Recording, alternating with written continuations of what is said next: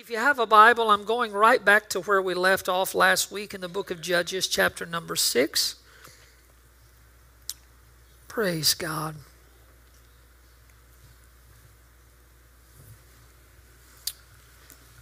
If you love the Lord, just shout hallelujah. Hallelujah. Praise God. I'll give you everything I got today.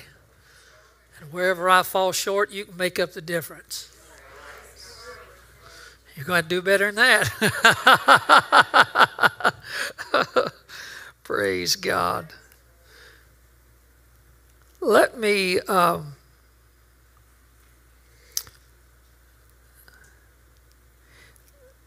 remember last week I preached if, then, why. The other verses, I read the scripture and he said in verse 17, if now I have found favor in your eyes, then show me a sign that it is you who speak with me. Slipping down to verse number 22, the Bible says, then Gideon perceived that he was the angel of the Lord. And Gideon said, alas, O Lord God, for now I have seen the angel of the Lord face to face. But the Lord said to him, you remember this, peace be to you, do not fear, and you shall not die. And verse 24 says, then Gideon built an altar. He built an altar there to the Lord and called it, the Lord is peace. To this day it stands in Ophrah, which belongs to the Abiezrites. Same story. I'll give you another title for today's message. And I want to talk for just a few moments on a tale of two altars. A tale of two altars. Father, I love you today, and I thank you for your word. I thank you for your presence, your power.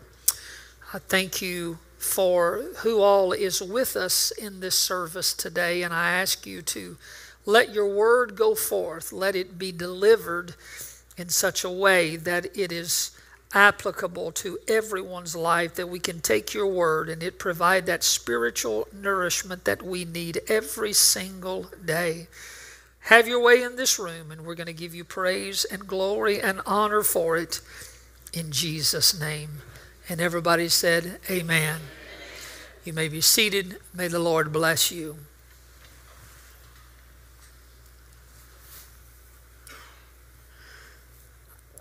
I find that the call of God always comes with a challenge.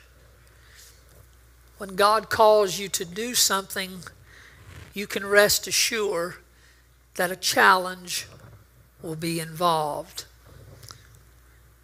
You might think that when the call of God comes that you're waiting in anticipation and it is a time of celebration and oh my goodness, he has called me and so let us rejoice. But in actuality, the call of God comes at a time of challenge and difficulty. The call of God usually shows up when you are feeling pretty insecure. Call of God many times shows up when you are feeling lacking. You feel like you don't have enough for the job. You don't have enough for the journey. Of all times for the Lord to ask for your lunch when you're facing over 5,000 people. Sometimes the call of God just shows up in a very difficult and challenging time.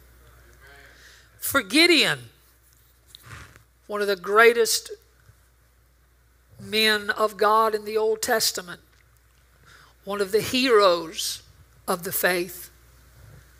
But let us not forget that when the Lord called him and spoke to him, and the angel called him out from behind the winepress, let us not forget that there is not one battle under the belt of Gideon.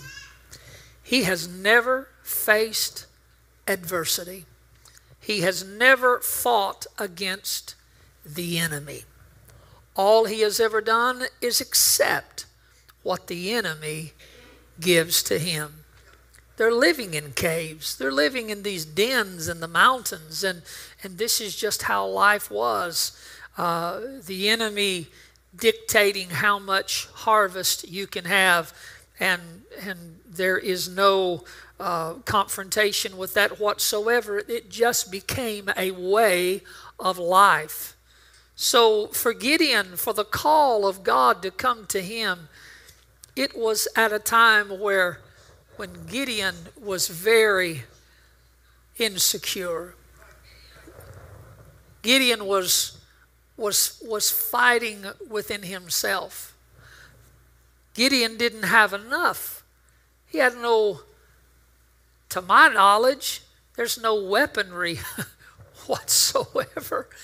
He isn't carrying a weapon. He doesn't have anything. And so God just calls him to do something great, and he is going to do something mighty. And so he has to rest on what God is saying and not what he has.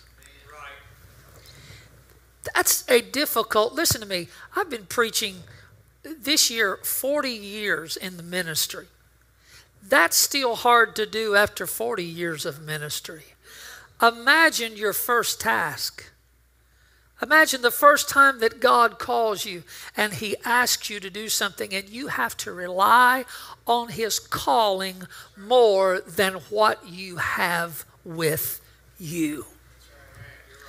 But if you're going to ask for the call of God, you're going to have to learn to step out on faith, and you're going to have to go on what he says and not what you have. If you want that call in your life, many are called, few are chosen. If you want that call, if you want to say, God, I believe that you have called me for such a time as this, then you are going to have to trust in the voice more than the contents of what you have or do not have. Called for such a time, you have to believe that God is calling me for this time, that I am supposed to be here for this time, that I was supposed to be alive in 2022, that this is when he wanted me here. No matter what your age is, you have to believe that God has called me for such a time as this, that I am here for this moment, and I'm not going to let the moment pass me by. I'm going to give it everything that I've got. You say, well, Pastor, how in the world do we, if the call of God is coming and it's here and I feel insecure and I feel like that I don't have enough, the lunch isn't big enough. I don't feel like the lunch is big enough for the 5,000. Listen to me, the lunch will never be big enough for the 5,000 until it goes through the hands of the master. There'll never be enough till he touches it. How in the world am I going to do this? How am I going to be able to do this if God has called me? Well, the first place you start is exactly where Gideon started. And the Bible said, and Gideon built an altar. Now, this is all I have for an altar today. I don't build. That's my daughter. She builds. I just grab things. But this today is going to be Gideon's altar. And I want you to understand that if you are going to accept the call of God, you cannot accept the call of God without building an altar. I'm not sure that you heard that. You cannot accept the call of God, and you cannot be in the will of God without an altar. And let me explain something about the altar. You don't just go and buy an altar. You don't just happen up on an altar. I want you to understand that altars are built. I said altars are built. They don't come prepackaged. They don't come where all you have to do is just set it up. It takes time to build an altar. You know why? Because the altar represents your prayer life. The altar is your communication to God. Your altar is you hearing from God and you talking to God. Now, I don't care how talented you are. I don't care how skilled you are. I don't care what it is that you offer to the kingdom of God. You cannot bypass the altar just because you're skilled. You can't bypass the altar just because you're gifted. Many gifted people bypass this and they spend their lives existing on their gifts and on their abilities, and you can last for a while and you might enjoy some success in your giftings, but you will not enjoy blessings in those giftings until you get to the altar.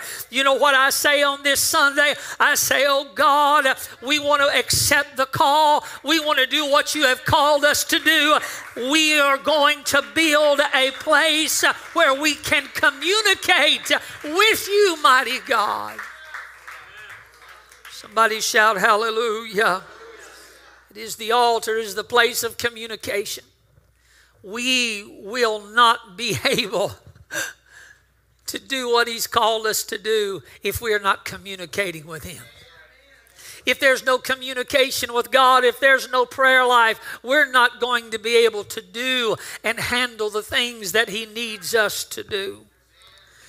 I will tell you now, the only way that we are able to do what we are doing as a family is from the very beginning. I knew that the Lord was calling us to prayer every single day. And earnest prayer, an effectual, fervent prayer every single day. And I ask this church to go with me. I ask this church to join with their families. I can only hope that you are still doing that, because I don't believe that it will ever come to an end. I don't believe we'll ever reach the point. We should never reach the point that we say, well, this one's been healed. This one's been delivered. I guess we can. No, there is no easing up on the altar. I'm telling you, what we have to see in this final hour is coming through these altars. It's coming through brothers and sisters that's not afraid to get in front of the altar, lift up their hands and lift up their voices and go into intercession and call out on the name of God. Listen to me, Point of Mercy. We've got to have the altar.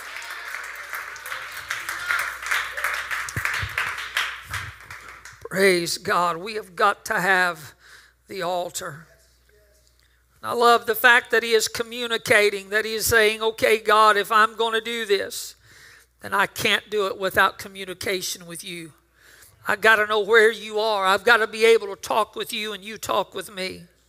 And I love that the first altar that he built, he called it, the Lord is Peace. Or Jehovah Shalom was the name of the altar. The Lord is peace. I like that. Jehovah Shalom. The Lord is peace. In other words, my first altar will set the pace for the rest of my life. My first altar will set the pace for what I'm going to do. Whatever my ministry is and whatever my calling is, this first altar represents my relationship with God, and that is Jehovah Shalom. The Lord is peace. Hallelujah. In other words, no matter what I face, God is going to give me peace as I face it. He has, he has no idea what is getting ready to happen to him. He has no clue that an army of thousands is going to dwindle down to just a few hundred. He has no idea. But you know what he gleans from when the army begins to disappear? He begins to think back, the Lord is peace. This one is left. That one is left. This one's gone. That one is gone. But I'm not going to get all bent out of shape. The Lord is peace. Father, calm my spirit right now. Mighty God, Jehovah Shalom, give me peace right now and calm my emotions. God, help me in my ministry for my altar to be the Lord is peace. Help me as a pastor to believe the Lord is peace. What do you mean by that? Well, I don't want to get all bent out of shape when this happens and that happens and the storms come and the winds start to blow. I want to be able to say the Lord is peace. Yeah, but what if this one leaves? The Lord is peace. Yeah, what about the finances? The Lord is peace. What about the winds? The Lord is peace. What about the waves? The Lord is peace. What about the crisis? The Lord is peace. Is there anybody in this room right now that wants to lift your hands and say, the Lord is peace? Hallelujah. Hallelujah. How about that doctor's report? The Lord is peace. How about that financial storm that's hitting? The Lord is peace. What about that low down sorry devil trying to tear my family apart? The Lord is peace. The Lord, I don't know why I'm staying there so long. I just feel like maybe there's somebody in this room that needs to understand there is peace in the midst of the storm. Let your altar be an altar of peace. Oh, clap your hands and praise Him.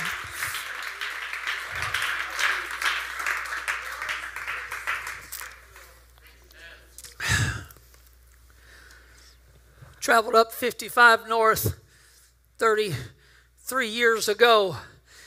And I ran right in the middle of a horrible storm. It was as black as night. And somewhere between Osceola, Arkansas and Blytheville, Arkansas, a tornado hit our truck and fifth wheel, and my wife was pregnant with Brittany Leanne. All of a sudden, the tail end of a tornado flipped us over and left us in the middle of the interstate, laying there in the median. Had a person pick us up, took us straight to the hospital, got there. What were you thinking? Was you better believe I was scared. You better believe I was worried. But you know what? The Lord is peace. The Lord is peace. I was fine, my wife was fine, and Brittany Leanne was fine. How did that happen? Because the Lord is peace. The devil's always going to try to take us out, but the Lord is peace. I speak peace to somebody right now. I speak peace to whatever you're praying about. I speak peace to whatever you're concerned about, whatever's going on, whatever's coming up the road. Peace. Oh, hallelujah. Praise God. What about all the things that are going on in our world? The Lord is peace. Somebody shout hallelujah. He said he built this altar first. And he said the name of this altar is Jehovah Shalom. This altar is the Lord is peace. And that sets the pathway for the rest of my life. Then he said that night, verse 25, the Lord said to him, take your father's bull. Sometimes the Lord has to say, don't take your father's bull.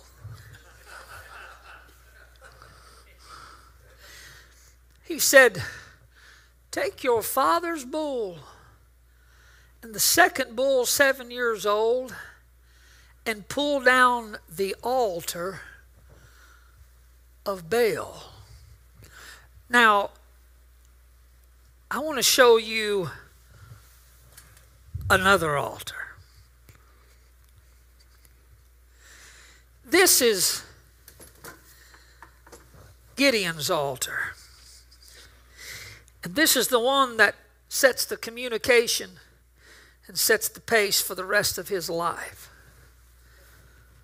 But then the Lord says, I need you to get one of your father's bulls, and I need you to tear down or pull down Baal's altar. There's some things that have been built up. There's an altar that's been built in your family. You didn't have anything to do with it, but it was built. But it's time you tear it down.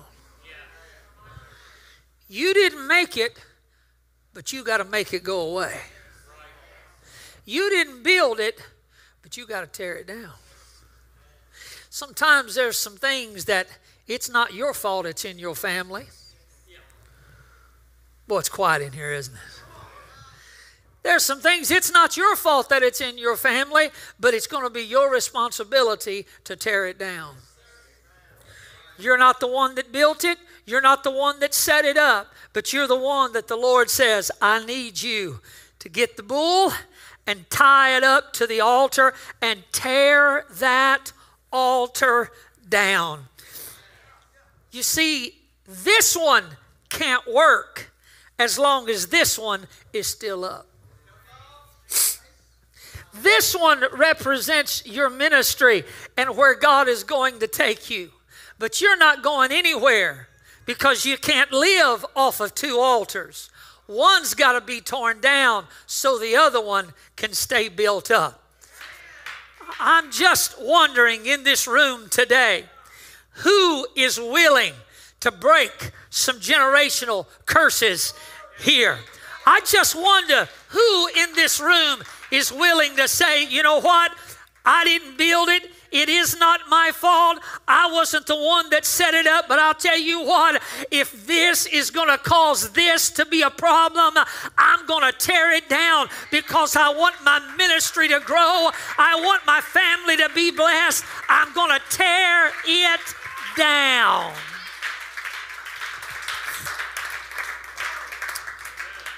Somebody shout hallelujah. I'm here to tell you that there are people in this room right now suffering from things that you didn't build. Problem is, you haven't torn it down. People in this room right now that are going through things, it was handed down to you. You had nothing to do with it. All these other people are the ones that built it up. You've just learned to live around an altar you didn't build. Boy, it'd be nice to have a few more amens in this place today. You know what? I probably feel worse than any of you, but I'm preaching better than all of you. That's a sad thing, ain't it? Praise God. I'm out shouting all of you. Bunch of lazy. I am telling it. You better believe I'm telling it. I didn't show up today sick and nauseated just to tiptoe through the tulips. I come to tell somebody, if the enemy's going to get out of your house, you're going to have to tear the altar down. You're going to have to rip it asunder and tear it apart.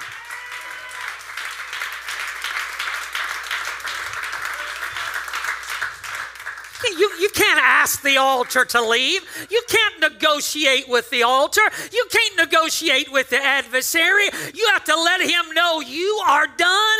It is over. This curse is done. I have an altar, one altar that works, and the other one's going to be torn down. Who's ready to tear it down? Oh, give God some praise today. Hallelujah.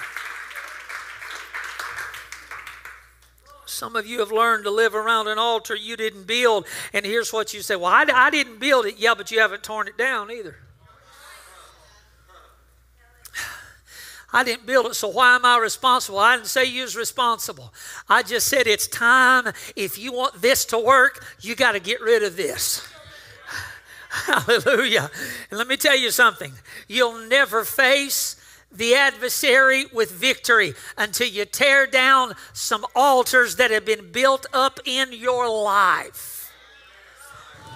Gideon is getting ready to do something that is literally impossible. But had he not torn down the altar, I don't believe we would ever have that story in the Word of God. I believe if Gideon had failed to tear down that altar, I don't believe he would have seen the hand of God move from thousands to just a few hundred men and see the hand of God do something. So the reason that he did is because he tore it down. I just wonder today, what's waiting on you to tear down your altar?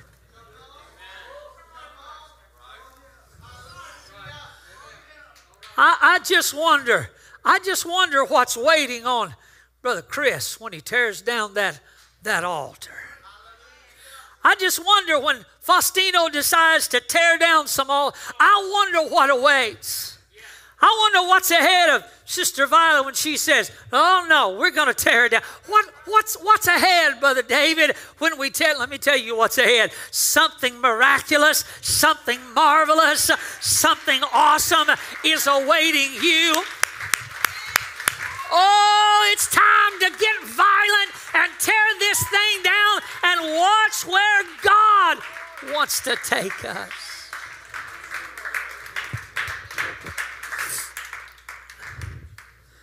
Oh, hallelujah. For this to work, this has got to go. And some of you are wondering why this isn't working. This isn't working as long as that one is still standing. And I want you to know that the prayer that you're wanting to pray and the altar that you're wanting to rebuild, I want you to do it, but I want you to tear down this altar, because your rebuilding is in vain if you don't tear this down. Hallelujah. I know why it's quiet. I know the Lord is speaking to some people right now. There's some things going over in your mind, and you're thinking, dear God, I'm about to tear some stuff down, some stuff that has... You didn't build it. You just live around it. And when you live around it, you just pick it up. And you've just picked up a habit. You've picked up something from just the altar, just it being there. And nobody tore it down, but here you come. Here you come. And you say, I want this to work, so I'm going to tear this down. The Bible said that when the men of the town rose early in the morning, behold, the altar of Baal was broken down, and Asherah beside it was cut down, and the second bull was offered on the altar that had been built. And they said to one another, who has done this thing? They didn't question who built this thing. They just got tore up when this one was broken down. Listen, if you want to stir up some hell, start tearing down Baal's altars. You want to stir up the enemy? Start tearing down his altars. Boy, you're going to get some folks riled up. You're going to get the enemy asking, who tore down the altar? Who has done this thing? And someone said, after they had searched and inquired, somebody said, Gideon, the son of Joash, has done this thing. All right? So now we have a father who let this be built in his home, maybe was even a part of it, who knows? But it's built here, and now they find out that his son is the one that tore it down. So what do you think Joash is going to do? The Bible said, but Joash said to all who stood against him, will you contend for Baal, or will you save him? Whoever contends for him shall be put to death by morning. If he is a god, let him contend for himself, because his altar has been broken down. Let me break this down to you, what's going on. Joash stands up for his son. One generation defends the next generation. And can I tell you something today? When this generation, when our young people, Lord, I feel the Holy Ghost on this right now. When our young people start standing up and they start coming against the adversary, we need the generation that is behind them to get behind them, cheer them on, clap for them. Hallelujah. Let them know we promote you, we support you, we're behind you. If they are going to tear down the altar, let them do it with us cheering them on every step of the way. We need the spirit of Joash in the church. We need the spirit that says, hey, if my boy's going to tear down the altar, I'm going to stand up for him. I don't care what our young people do. We ought to be behind them 110%. I don't care if they're signing, if they're singing, if they're playing an instrument, if they're working in the sound, if they're working in media, if they're working on, I don't care where they're working. We ought to be the first one on our feet saying, that's my boy, that's my girl. Oh yes, because what they're doing is helping tear down the altars that have been built up.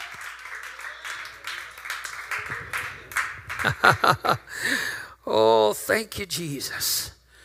We need the spirit of Joash behind.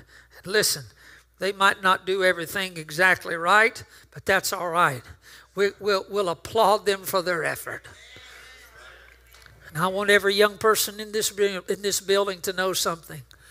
Your pastor is behind you 100%. I'm behind you 100%. You are not perfect and you're going to slip up, but you won't find me on the side throwing up your mistakes and throwing up where you fail and throwing up where you might have messed up. Here's where you're going to find me, on the sidelines cheering you on. Say, hey, get back up. Get back up. I'm for you. I'm with you. I'm behind you. Get back up.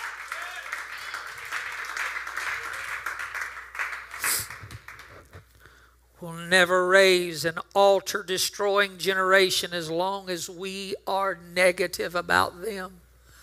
And as long as we're putting them down, they'll never put any altars down. But if we build them up, they'll get some altars up, and they'll also tear some altars down. Hallelujah. Therefore, on that day, Gideon was called Jerubbaal. That is to say, let Baal contend against himself, because he broke down his altar. He had a name change. He went from Gideon the guy hiding behind the wine press, to Jerubbaal, the guy that became known as tearing down the altar of Baal and was willing to go toe-to-toe with Baal. I'd like to see a name change in our generation, in this church, our young folks. Instead of you being the shy, insecure, I'd like for you to go toe-to-toe with the adversary and you to become known as Jerubbaal. As you to become known as, oh, I know who that is. That's the one that busted Baal's face. That's the one that went all UFC on Baal. That's the one that went all WWE on Baal. That's the one that went all war.